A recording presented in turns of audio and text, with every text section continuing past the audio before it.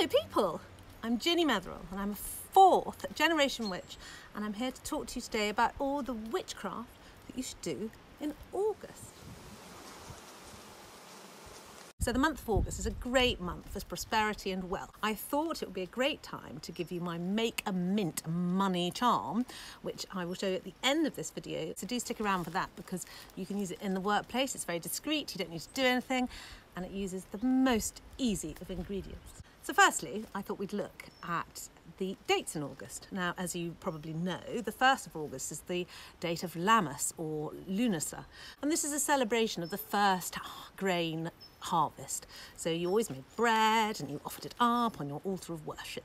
August was a very traditional time for games to begin. So on your fields, which would be cleared of all the grain and the harvest, you could now hold your running and your jumping, etc., and your dancing. And so many English traditions have come from this. For example, Morris dancing always happens in August. All the country fairs in the UK, you will always see Morris dancers. I quite like them myself. I find them very jolly.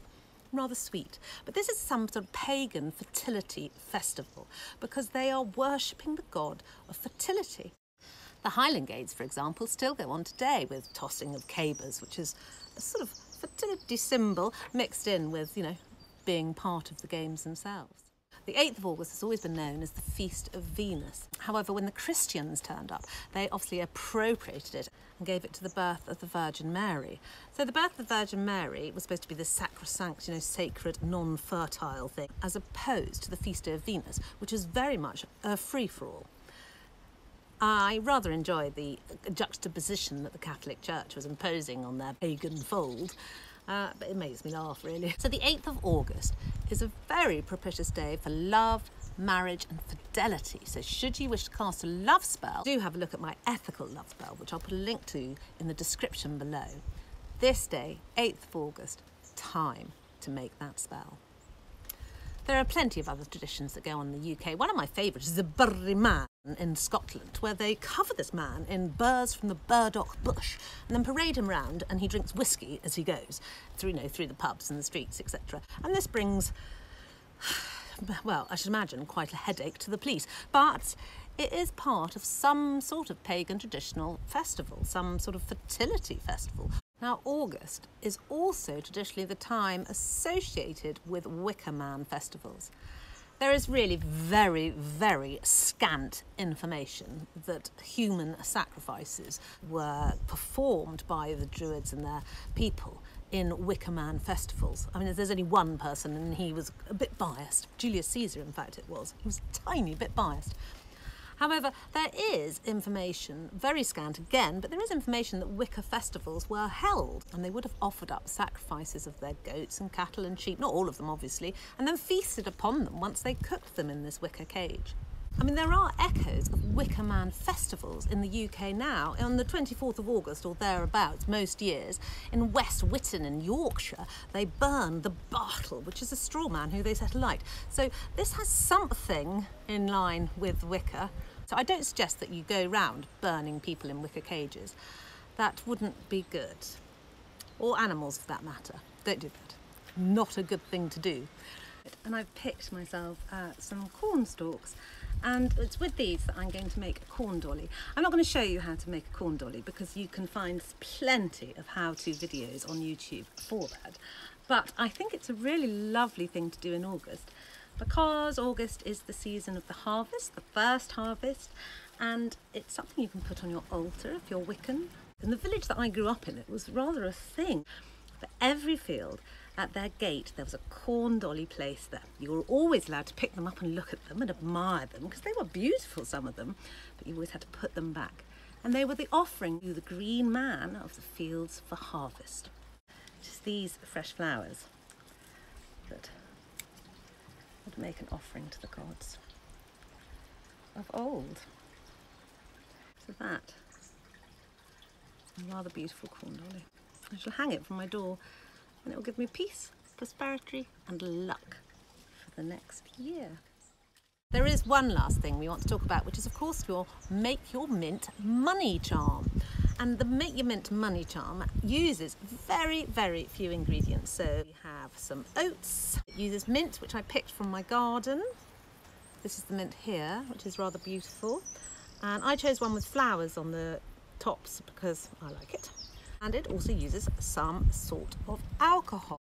Now I am currently going to use some vodka because this is what I've got, but you could use surgical spirit, gin, an alcohol spirit that is at least 40%, because otherwise it will just go off. So take your bowl, take your mint leaves, pull a few off, maybe the flowers, cut your mint leaves small, and I'm going to use about a teaspoon, and then I want you to take probably half a tablespoon and put it in a bowl. Add your mint leaves and then carefully pour on your spirit. Okay, I am using vodka, but you can use whatever spirit that you've got, which is at least 40%. And pour in about 2 tablespoons. Carefully stir. Let the potion now sit for an hour. At the end of the hour, I want you to take your wand, mine is currently a rock at the moment, and I want you to stir the air around the outside and say, please make me a mint money charm. Strain it, and I'm going to put it in this rather beautiful little bottle, which is a stopper bottle, as you can see, with a stopper lid on it. I'm going to strain it into there.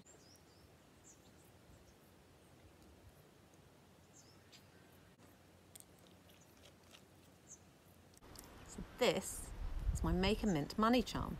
Now the way to use this is whenever you are about to perform some sort of financial or business dealing, or you're going to work, or you want a job interview, or anything to do with money, take a dropper, put it onto your palm, rub your palms together. Now it's alcohol, so it might sting a bit, but it'll also get rid of any COVID bugs, which is quite nice. And then your hands contain the charm to make you some money.